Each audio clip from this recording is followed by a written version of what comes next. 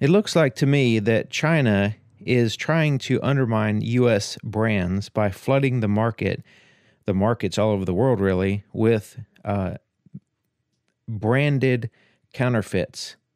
And enough to fool people as far as the quality and the looks and the feel. So in this case, this is the Ontario Rat #1 knife. And this is the legitimate one, and this is the fake one. So part of this video is to show you the difference, but the other part is to let you know that, to make sure that you know that there is almost every knife available on the market in different brands counterfeited by the Chinese.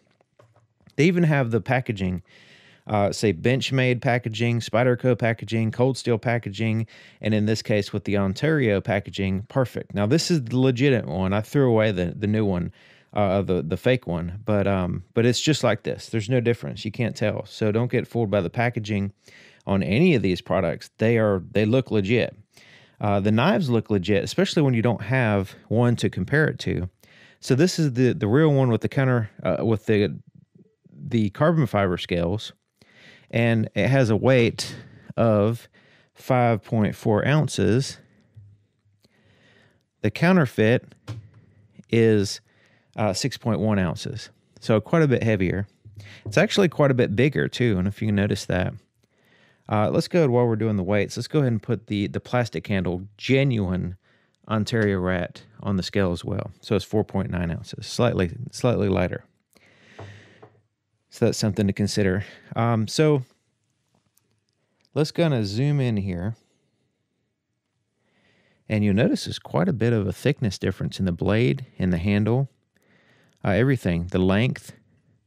So this one is pretty much 5 inches on the dot. This one's a little bit under 5 as far as the measurement from here to here.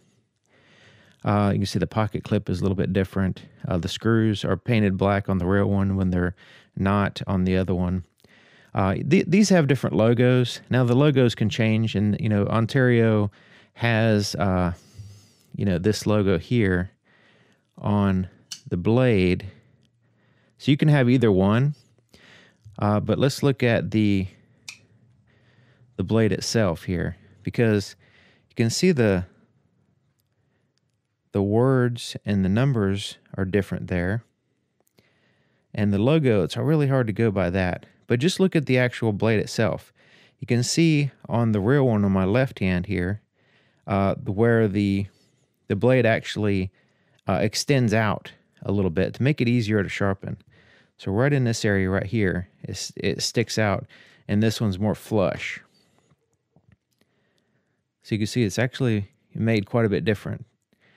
Also, the angle here is a little bit off on that one, so there's no angle. The grind is a little bit different. Another really big, if you have access to, actually hold one in your hand, that if you go to change the pocket clips, you can do it on the real one. You can change it anywhere you want. But this one has the holes for it, but they're not tapped. So if you go to change the pocket clip to another hole, then it just won't really work unless you have a tap. You can tap out these holes and thread them, because there's no threads for the screws to thread into. But yeah, who knows what the fake one is made out of, as far as the metal, certainly the quality or the heat treat or anything like that, we don't know. It could be decent, considering the original's Aussade. It could be something on that level.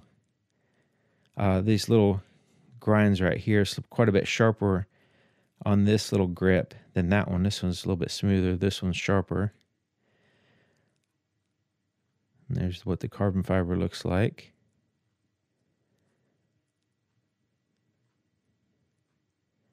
And you see the screw there is different. Not only the color, but also just the actual, the way the screw size and all that stuff. Look at that side. Pocket clip is a little bit different.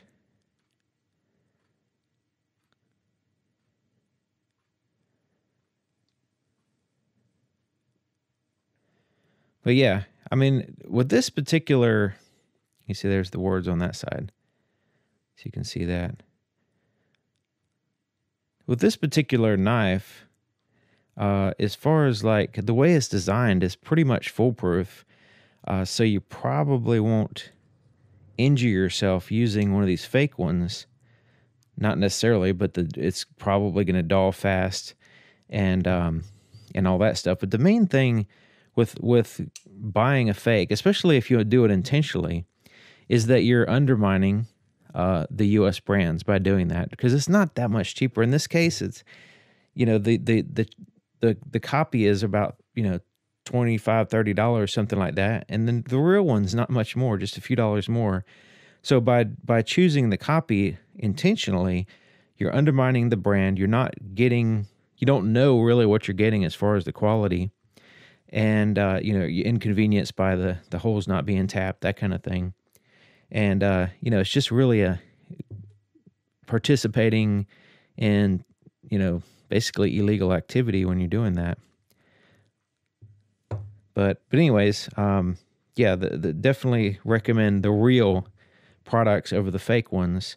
And I understand some people think that the real expensive boutique type knives, when they're duplicated and copied, that they're getting something considerably cheaper. But it does a lot to undermine the brands in the United States to participate in that whole counterfeiting type deal. So I'm going to try to at least point it out so you don't accidentally get fooled.